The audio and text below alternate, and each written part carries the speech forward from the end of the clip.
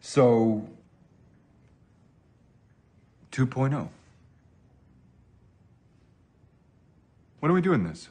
Well, production can have discs ready to ship in a matter of months. The question is it better to start charging at the beginning of the year? Or do we flip the switch in September and hope that the charges get lost in the list of back-to-school expenses? What do you think?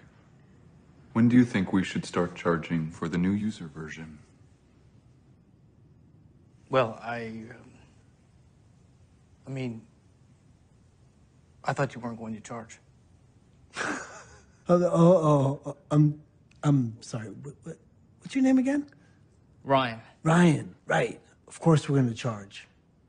I mean, what's the point of developing a user base if we don't turn them into paying customers at some point? And my gut is telling me sooner rather than later. What a surprise.